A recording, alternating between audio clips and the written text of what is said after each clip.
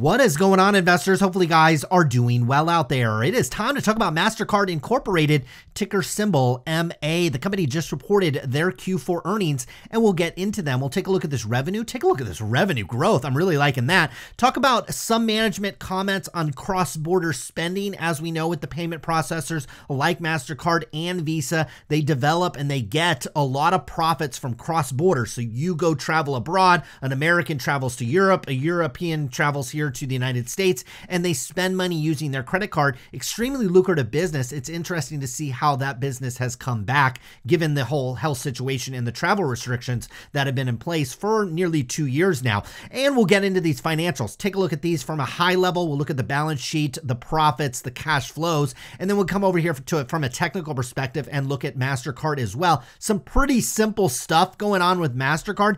And I think we can identify some areas where you can buy this stock in the shorter term. Let's kick things off with the Q4 earnings. They came in at $5.2 billion. We'll show those to you on the financials, $5.2 billion for the quarter. And we'll also show it to you on a yearly basis since this was the Q4 numbers. That was revenue growth of 26% year over year. So put that in your speculative stock portfolio and keep that in mind that a company like Mastercard with a $332 billion market cap. Now, I know this stock is not necessarily considered a value stock. It's got a forward PE of close to 40. That might have shrunk a little bit because this probably doesn't include today's earnings. That probably exceeded expectations by somewhat over at Mastercard, but you got about a 40 forward PE on this one. I know it's not necessarily a value stock, but you do get a dividend, $1.96 per share. We'll see what that equates to on the earnings side here. See if we've got room to grow that dividend, just like we've got over at Vista and some of these other dividend growers. You better believe over at Mastercard, that dividend has room to grow as well.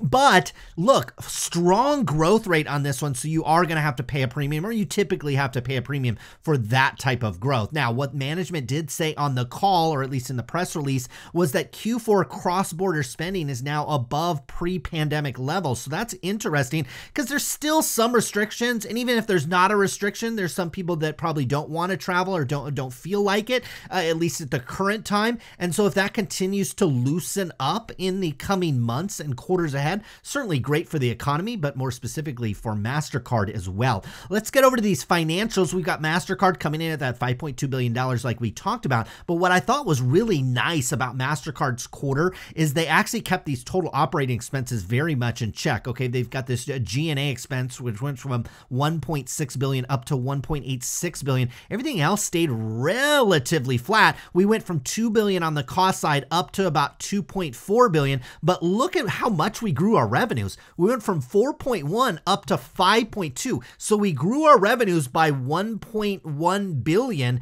and we only, and I say only, grew our operating expenses by about 320 million or so. That gives us obviously absolutely fantastic operating income. We went from $2 billion in operating income last year. Now we're all the way up to $2.8 billion. You see, for the last 12 months, paints a very similar story, although it paints that this quarter was really good. Okay, you had $5.2 billion in revenue in a quarter, times this by 4 to get a kind of a full year amount, and you're over 20 billion. Now, look, I understand the fourth quarter is a lot of holiday travel. There's a lot of holiday spending. The fourth quarter tends to likely be Mastercard's best quarter, but it's just showing you the growth that we had in this quarter, certainly over last year as well. You were sitting at $4.1 billion.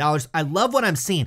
Not only from Mastercard perspective, but from just a broader economy perspective, because if Mastercard wasn't doing well, it's showing you that consumers and spenders are probably not doing well, and we should probably be worried about the economy. If Mastercard's revenue growth over the last year is any indication of the economy and the consumer, well, it looks like they're doing pretty darn good. Take a look at our operating income over the last year. We went from 8 billion up to this 10 billion. Now you pay some interest taxes, you have some interest expense since you got a little bit of debt, which will show you. You come down here on a diluted earnings per share, just in a quarterly basis, you earn $2.41. That's in a quarter. For the full year, you earned $8.76 per share. And I will remind you, we only pay our shareholders, I say only, but look, we pay shareholders $1.96 and we earned $8.76. This is a company that could grow that dividend. They could double the dividend, quite frankly. I'm not necessarily saying they're going to do that. In fact, I'd be shocked if they did, but they could do do it, and this company would actually be doing just fine from an earnings per share basis. Now, in terms of our balance sheet, we had about 10.6 billion in cash. Now it looks like we've got about 7.9, so some cash bled out of the business. I'm going to show you. So look, the reason why we always bring up the financials is this is the first thing I think you should do when you analyze a company. And so when you see cash go down, your question is now, well, look, they just printed a quarter that was fantastic on the operating side, and even on the net income side, you come all the way down to net income. The last year and the last quarter was absolutely fantastic, but might not even be getting better than that for Mastercard. But look, cash actually bled through the company. So your question should be, where did it go? Okay, so we see total current assets actually went down, but then we come down here to total assets, because that includes assets that are not necessarily what they consider current or shorter term. You went from 33 up to 37, and you look here for discrepancies, and you see here on goodwill, you went from 4.9 up to 7.6. That means that Mastercard closed on an acquisition more than likely in the quarter, because that line item tends to get added to goodwill. We'll show it to you as well on the cash flow statement. That's the other place where you can determine where cash flows. In fact, it's probably even better determination of that. Long-term debt went from 12 to 13. So it looks like maybe they used a little bit of cash and a little bit of debt in order to finance those acquisitions that they made. They've got some other current liabilities here that ticked up just slightly, all things being considered with the strong earnings that this company has, and given where interest rates are and still are. Well, look, borrowing money, no big deal over at Mastercard. Now, in terms of our cash flows, we pull down this net income number of 8.6 billion. Look, it's way better than last year at 6.4 billion. Oh my gosh, I love this. We get to add back in things, to subtract some things. We come down here to net cash provided by our operating activities. Strong, 9.4 billion. That's 2.2 billion higher than last year. That's really, really strong, and it allowed them to do an acquisition of business net of cash acquired at $4.4 billion. So they used a lot of this free cash provided by the business to actually make an acquisition. I like that. Okay, a company that has this much in retained earnings, they're not giving it to you a lot as a shareholder, so I don't mind that they're continuing to try to grow the business. I would not want to see this cash just sitting on the balance sheet depreciating as inflation continues to rise. Well, I like the fact that they're going out and spending some of that cash. I really appreciate that. We've got purchase of treasury stock, we've got dividend paid, we've got a proceeds of debt. Here's that debt we talked about that rolled onto the long-term debt side.